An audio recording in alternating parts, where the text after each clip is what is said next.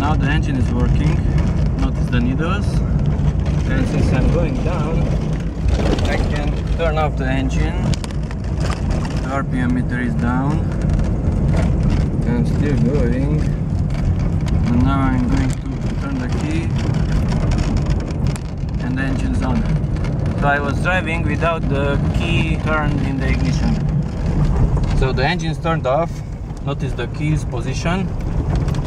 And the car is kind of going. Okay, now I'm turning on the engine.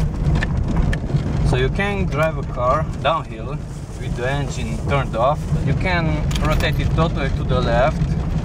The wheel is not blocked, only if you extract the key. You can get the key off because the wheel will block, like it's blocked now.